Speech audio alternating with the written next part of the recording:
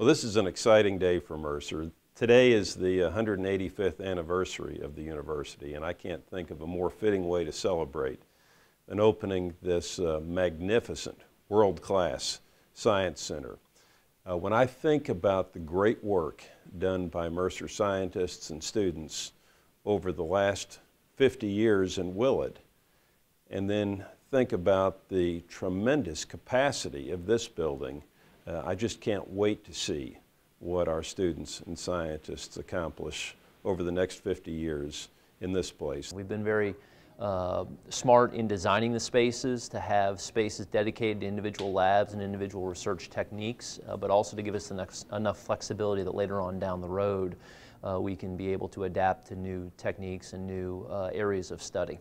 Something that's unique here that I've really seen through our walk through the building is the devotion to research space and research space with professors. That's something that I feel is unique to Mercer and really makes me excited about this building and proud of Mercer.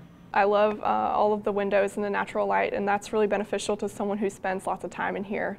Like many of the scientists spend hours in lab, and it's great to have the windows to kind of look out of and refresh your minds. This is an exciting day for the College of Liberal Arts at Mercer University. It's really a game changer in terms of what kind of education we can offer our students and the interaction between faculty and students in the classrooms and in the laboratories in this state-of-the-art building. This past summer I was able to do an REU at the University of Rochester, and several of the lab spaces are nearly identical to the graduate level institution I was at. All of the labs each have their own purpose, so that's something that was useful in designing them. Like the analytical chemistry labs have been designed for analytical chemistry by analytical chemists. Each has its own purpose, and I think that'll be a lot more efficient.